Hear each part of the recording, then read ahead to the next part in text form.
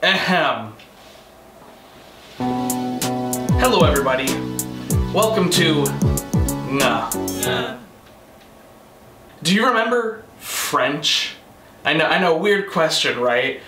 As we all know, French was that obscure language spoken hundreds of years ago. Nobody speaks it anymore. Not many people talk about it these days, and for good reason, right? That's why today we're going to be discussing a much more important language that I'm sure you are all well aware of. That, of course, being the beautiful tongue that descended from the heathenry that was French. For example, we have the French word j'adore, which of course means I adore, I love, right? With its modern equivalent, j'adore. So you could see the similarities pretty easily right there. Now, how about a name? This was a very common name in France long ago. Pronounced something along the lines of Dominique. I'm not an expert on the way French was once spoken, so forgive my mispronunciations. Of course, Dominique becomes the modern equivalent, Dominique. Then, of course, we have a phrase. This is a very common phrase in French long ago. To make everything into cheese. Of course, that becomes the modern fond de fond, which means to make a big fuss out of something. And thus, I introduce you to c'est bon rôle, or as we typically call it in English, Ultra French. The modern tongue, c'est bon rôle. I mean, c'est bon rôle.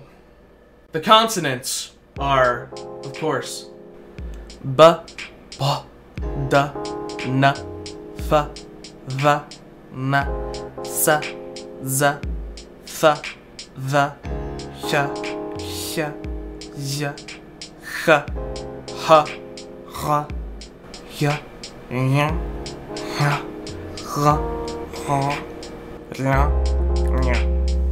very simple stuff. Oh, except that's not all, because we also have the colored fricatives, such as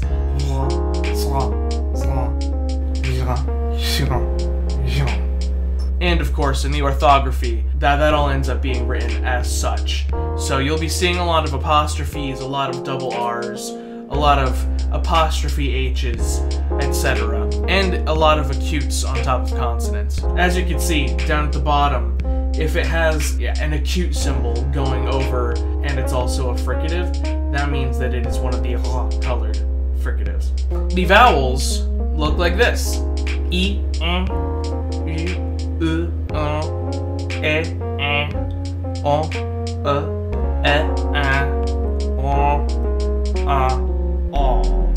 Simple, right? Except that's not all of them, because not only do we have nasalized vowels in Ultra French, but we also have nasal vowels. You see the ones with 2 tildes going over them?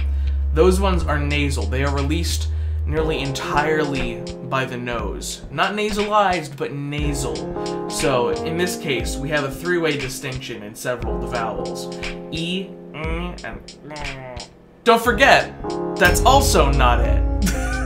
That's also not all, because you also have the devoiced vowels. Now, Ultra French isn't an extremely popular language on the world stage, but amongst the linguistics community, it's fairly well known. So I asked members of the Agma Schwa Discord server to submit audio of them reciting this simple Ultra French sentence. And the results were, interesting. Rayon, rat, osrin, osper, zotan, Rukajo, rato, oszkai, osfaje, njorta, adobažlo, aholž, dodešlo, sortiero, survéhur, duheske, seonde, sjorjam, Urkua, Juchuya, Poido, Monsieur, Sera, Bouchard. grâce au système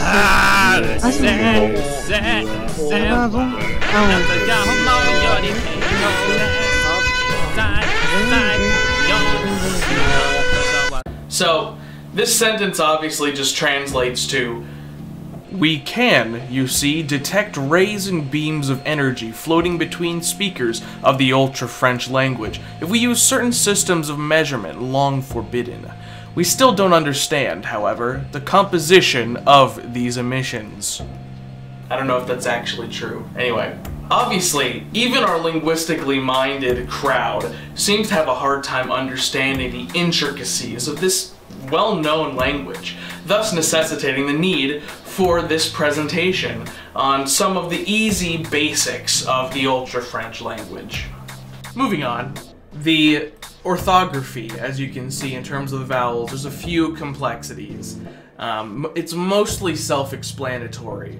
A couple things you might want to notice are that a lot of the time the nasal vowels are written with charons over them instead of acutes, and the oral or voiceless schwa are both spelt with a letter E. No acute, no charon, just simple. That, of course, leads us to the final little bit. If you didn't notice from the tables going through before, there are a couple little bits of ambiguity. The letters that are used in Ultra-French do not entirely equate one-to-one with the phonology. For example, like we just said, the letter E with no acute or anything on it could represent or either voiced or voiceless. Of course, we have a single tilde, it can mean or and then a grave could mean a normal or a voiceless right? And then we have the letter L, of course, and then that is one of the most annoying ones right there. The letter L could either be the phoneme or the phoneme. So keep that in mind. And the way that it appears, it is ambiguous in terms of the letter itself, but most of the time the context of the word will let you know what it's meant to be. Though a lot of the time it's just memorization. And of course the letter C could either be used for or the voiceless palatal the voiceless palatal glide. So word final voiceless A and schwa are actually both just a voiceless schwa, and thus are both spelled with E with a dot under it. Now furthermore, can never occur word initially. So word initial is also just spelled with E with a grave, right? Just another little asterisk to consider there. Now, how did all of this happen? If we take a look at the 39-page long intensive grammar of Ultra-French, you can see in the phonological evolution section that a lot happened to get it to this point. Now, of course, there are lenited forms of most of the consonants, and for diachronic reasons, da and ba can be lenited in two different ways. Which lenition is used depends on the word. In grammatical material, a dot below is used for the hard D and B, which diachronically derive from ta and pa in pseudo-French. For example, there are nasalization patterns like this. Then we move on to the cases. So there's a lot of cases in Ultra-French. How many is that? There are 13 cases in Ultra-French, and all of these are derived from prepositions that existed in pseudo-French. We're going to start it out simple now. So we're going to be getting into some glosses after this. And just to make things a little smoother, to save some space, you should know that by default, verbs are active, present, and indicative, and nouns are singular and definite. It's going to be helpful for later. So, for example, we have this phrase, j'adore les tables, which means, I love the table, which, glossed, looks like this. So it's a lot easier to just write it like this. In that sentence that we had above, we have the word table, which means table. Now, if we wanted to make that genitive and indefinite, then the word suddenly becomes chinad. As you can see, lenition has been applied to the D, and the genitive indefinite marker has been placed on the word, making it have the meaning of a table. But if that becomes plural, suddenly the word looks a little bit different. Right? The th has returned here. And that is because of the behavior of the plural in this situation. The genitive indefinite plural does not nasalize. On to adjectives. So most adjectives are actually adjective verbs. Adjectives are not declined and they follow the noun that they qualify. For example, here is the verb to be small, or once we put it into the participle form, being small, the word is béhant. In order to say the phrase something along the lines of a small table, or of a small being table, which is hard to translate into English, but that is probably the closest we can get. You would have the phrase béhant. Now, a comparative adjective would look something like this, which means smaller and also small. Or if it's smaller but itself is not small, then we have then we have a comparative that does not mention the size of something. So since they're adjective verbs, we can also put pronouns onto this and make it into essentially an entire sentence. So this sentence here, we are smaller but not small. So we have a real complete sentence now, and you can see how the parts of the adjectival verb fit into this overall sentence. So in the sentence, the fish was too bulky to swim to the surface, or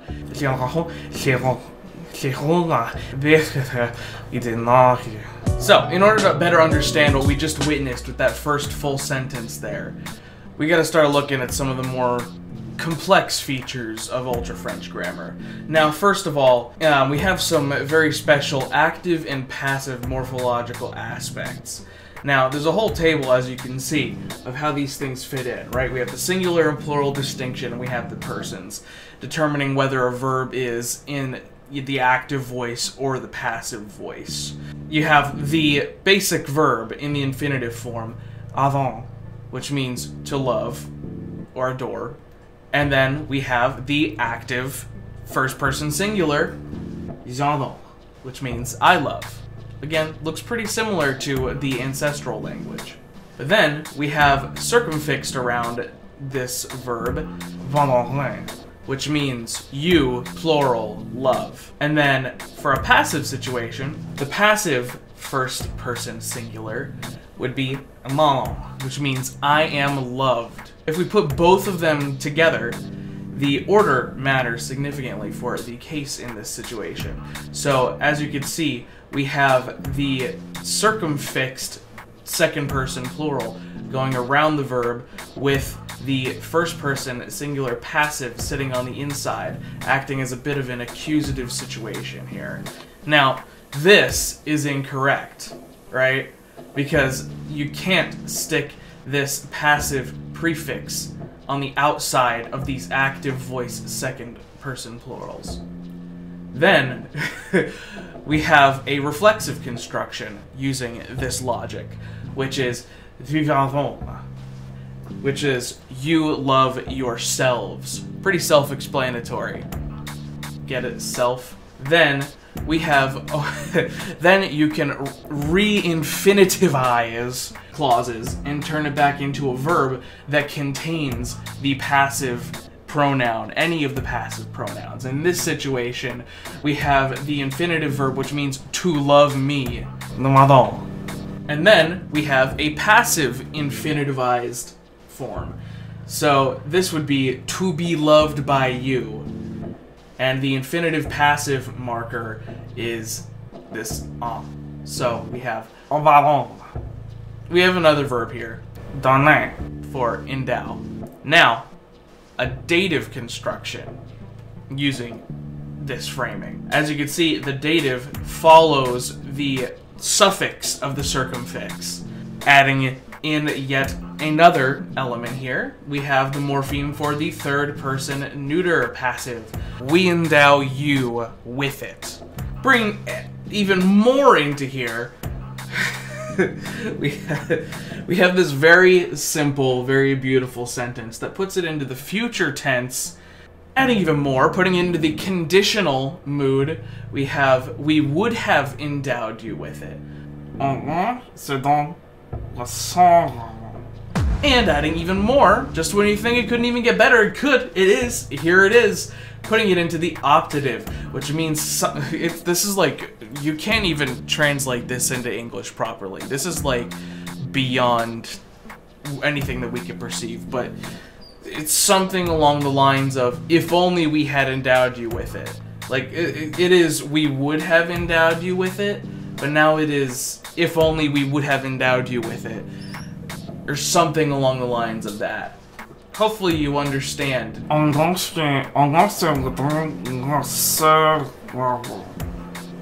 Something like that. Then, to make the whole thing negative, if only we had not endowed you with it, adds the negation marker. Now, there are multiple ways to negate things in this language. This is just one of them.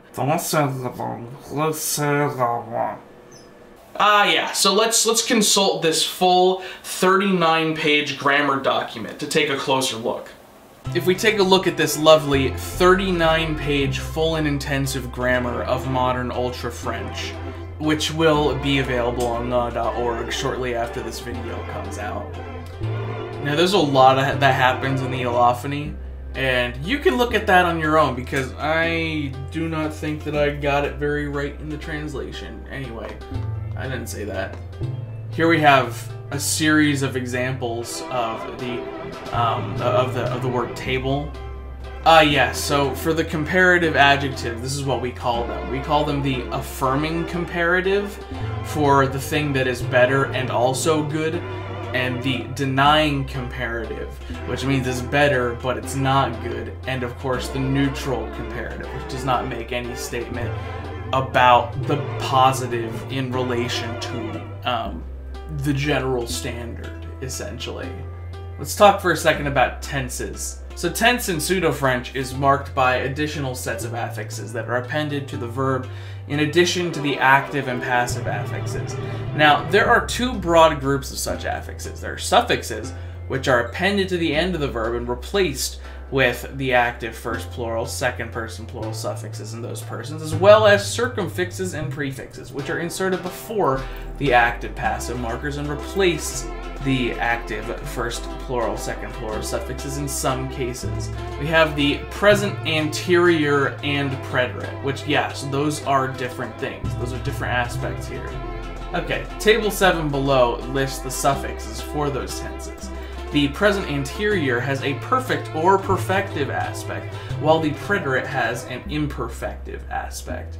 The former is commonly used to describe events that are completed or extended to the present, particularly events that occurred recently, hence the name, while the latter is used to describe events that are ongoing or habitual, which is, you know, if you know anything about linguistics, that is actually pretty much the opposite of how it generally works. But in this situation, if you think about it, it makes sense for these terms to be the ones that are used. I'm not going to go into it. There are also two future tenses. So we have the future anterior and the conditional, right? Now these are formed by adding prefixes to the present forms. The prefix is the same in all persons and numbers, except that there is a separate prefix for the infinitive form. Again, remember, every single one of these tenses has an infinitive form in both its active and passive forms. So, in the future, much to the Ultra French learner's dismay, this prefix can go in between two separate positions, either before the person markers or in between the person markers and the stem. That's what we saw in the example. The former case is more common in speech, but the later is more literary and strongly preferred in writing and poetry as well as in formal speech.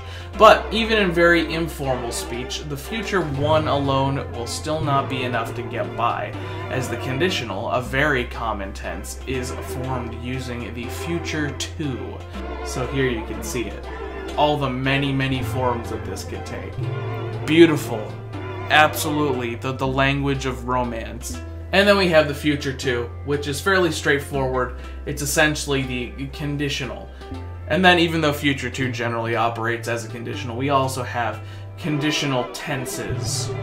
Now, one last thing that is extra important to know about are these 2 forms that you'll see in the glosses of this language a lot, or really just conceptually in the language, which are ACIs and PCIs. I'm just going to read this out because this is important. So the term ACI is Latin for accusativus con infinitive, which means accusative with infinitive. As the name would suggest, this grammatical construction consists of a dependent clause formed by an accusative noun together with an infinitive. So the noun is the subject or object of the clause, and the infinitive is the predicate.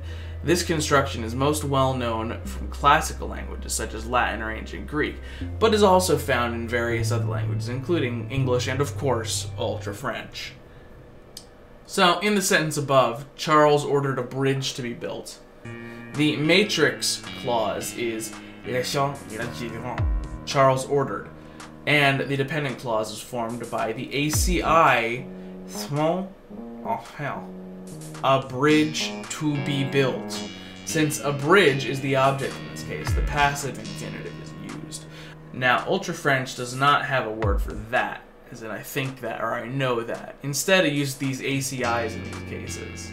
Now, if you remember the case table, there was a partitive case, and we didn't really talk about what that meant, but that comes into much more importance here. It's really common in Ultra French.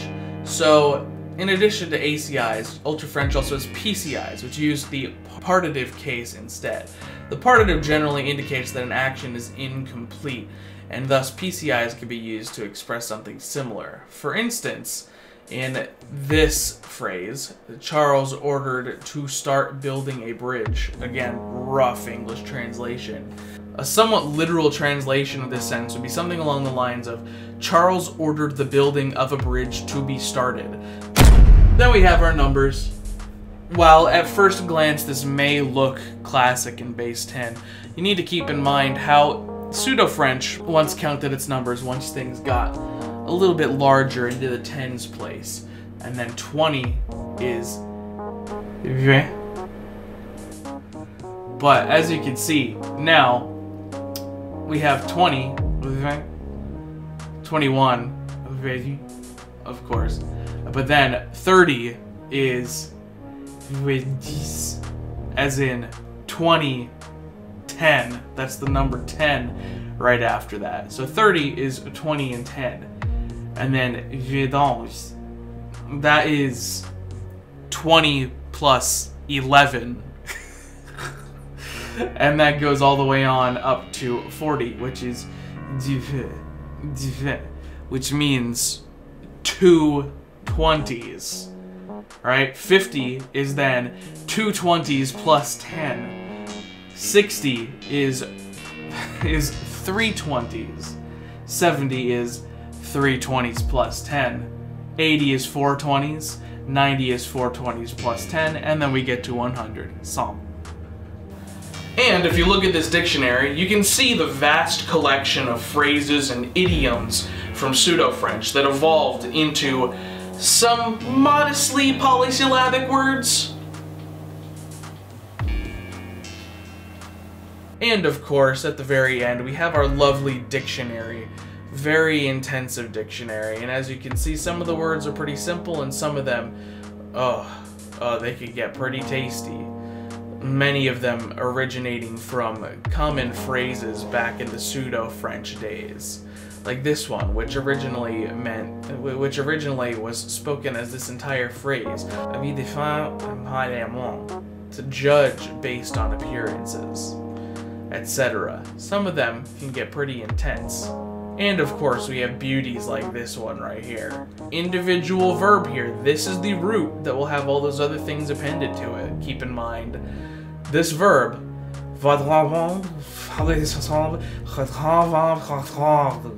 now this means to depend on predictions of the future. Its origin is generally disputed, first attested in the works of the early Ultra-French comedian J.A.B. Snuth. This thing is a beautiful, beautiful nightmare. I strongly encourage all of you to go and read this entire document for yourselves once it's out on the website, because I am not even going to be able to do justice to everything that this language miraculously manages to fit so beautifully and naturalistically into its true glorious nature. It's time to read a small piece of famous ultra-French literature.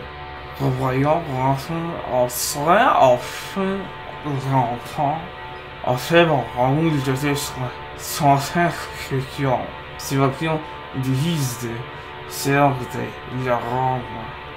En se voyant, c'est sans dire des conventions, des ambitions, c'est une sans cesse. Oh god. Oh, kill me. Les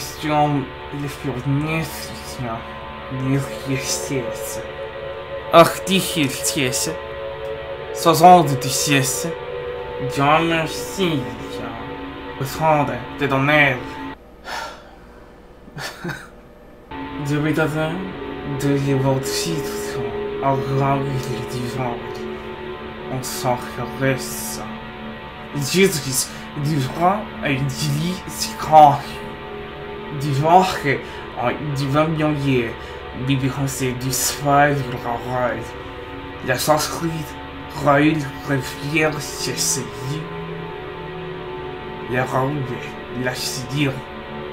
Il y a moi, le soir de s'achiller en oreille. Transition, et sur du film, du sang.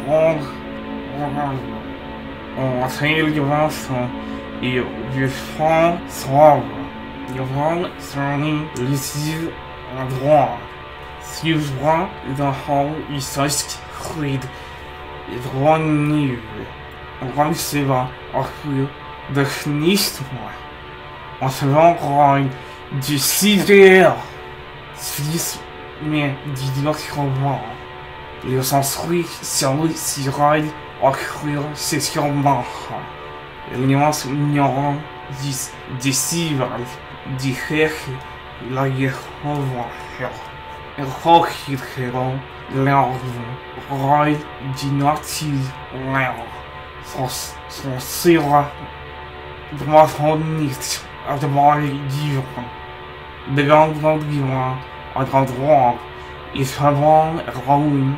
Come on, avoir. Avoir le reste de rendre mammaire. Oh, and that's it. Oh my god.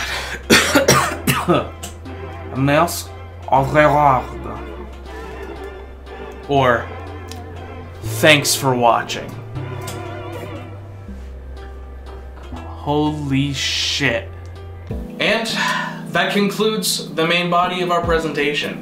So typically, most of the forensic research into these very real languages is pretty equally shared, though this time I have to say that Eternal was by far the main researcher. I merely brought together this extremely factual presentation of all the research for you. So shed the accolades on Eternal for being one of the most educated scholars in Ultra-French linguistics and literature, and its descent from that French thing. Thank you all for joining us on this delve into Ultra-French, and if you were confused about the level of self-awareness here, that sample text was the original Ultra-French Reddit copy pasta. So, yeah, I'm sure other people have done something like this in the past, but hey, it had Ultra in the name, which is pretty close to hyper, so of course we had to throw our hats into the ring at some point on this. So I hope you enjoyed. The full grammar will be available on nguh.org soon, and that link will be in the description as soon as that is the case. So this video is hopefully coming out within a day or so of the main deadline for the second Cursed Conlang Circus. So if you still haven't finished yours, go check out that announcement video from 2 months ago so you know what to submit and how to submit it. Video. submit it as a video. As of me recording this, there's currently over 50 video submissions, which is like insane. Last year there was like 36 total, so we're at 50 plus right now, which is like, oh my god, it's gonna be an enormous video. Yeah, so get ready for a good time on that one. Hey, me in the future, have fun editing that. And finally, thanks to my lovely patrons who support me through my wacky journeys in linguistics and Conlang and provide memes and ideas that get me through this whole thing. They have already seen the first few pages of chapter 2 of Jojawa Joror, you know, my comic that takes place in the world where Arodjun and Pitham and Permachikan and all that are spoken. So if you want that early access, go become a patron. There's also the secret Discord chat, there's all that stuff. Also, Eternal has a Patreon too, since he's behind like all the technology. He does the website, the Discord server, and of course, this monstrosity that you just witnessed was significantly created by him. So if you want to support him his way, that's fine too. Yeah, that's pretty much all I got. I will see y'all next time. Nga is out. Or as they say in Ultra French. Yeah, I don't know. Alright, bye.